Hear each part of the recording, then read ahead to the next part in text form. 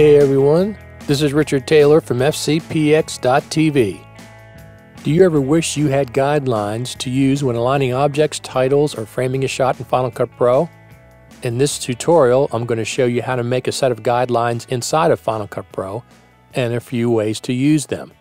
You can also make the guidelines in Motion, Photoshop, or another application and import them into Final Cut Pro. But for this tutorial, I just want to stay in Final Cut Pro. In my Guides event, I create an empty compound clip.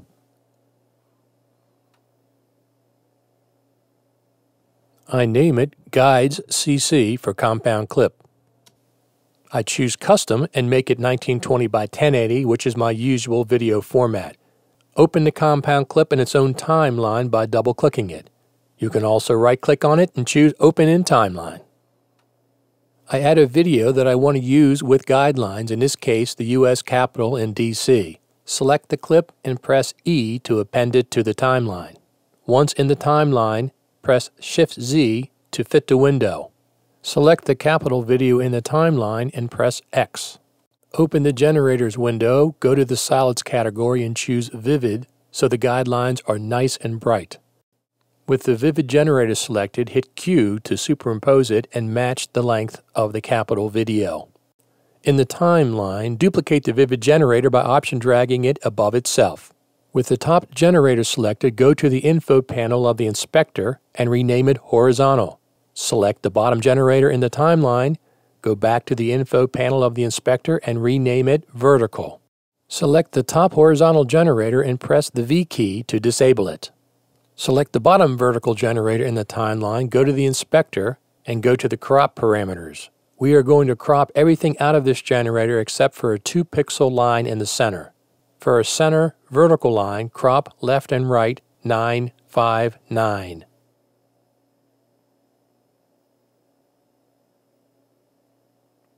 Do the same for the horizontal generator. Select the horizontal generator in the timeline and hit the V key to enable it. Go to the inspector and in the crop parameters, crop top and bottom 539. This creates a 2-pixel centered horizontal guideline.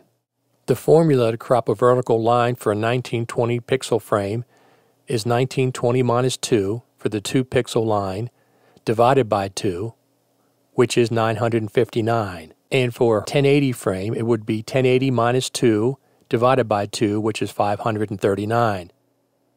Now we have one vertical and one horizontal line perfectly in the center of the image. To turn a guideline on or off, select it in the timeline and hit the V key to enable or disable it. To move the guideline on screen, select it in the timeline and then select the Viewer Transform button. An on-screen control will appear. Just drag the line to a new position. Notice as you're moving it, the guide will snap when you reach the center of the frame, either horizontally or vertically. For more precise controls, drag the XY position in the Transform section of the inspector. To move a horizontal guideline up or down, click and drag on the Y position. To move a vertical guide left or right, click and drag on the X position. You can place the guidelines precisely using the inspector. Since these guidelines were created in the exact center, any movement will be measured from the 0 position in the center of the image. Moving the vertical line left will be a negative number and right will be a positive number. Moving the horizontal line up will be positive and down will be negative. To be more precise, hold the Option key when dragging these numbers in the inspector. This moves 1/10 of a pixel at a time. Here I've added some titles. I am going to drag the titles so they touch the guidelines for visual alignment. You can use the guidelines to visually align photos or video clips.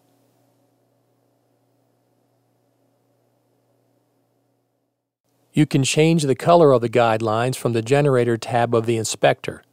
If you want white lines, you could use a white generator instead of the Vivid Generator.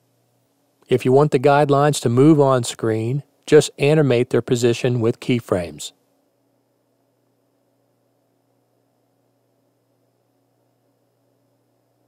You can add as many guidelines as you'd like. You can also make the guidelines into a compound clip and then break apart clip items when you want to work with them in a timeline. Notice that when you break apart clip items, the individual clips appear in the timeline, but the compound clip you created still exists for reuse in the browser. You can make different sets of guidelines for specific framing and group each into their own compound clip. To turn all the guidelines on or off, select the compound clip and choose Enable or Disable. In order to reuse the guidelines in another event, just drag the Guidelines compound clip to the new event. There you have it, Guidelines in Final Cut Pro. Thanks for watching.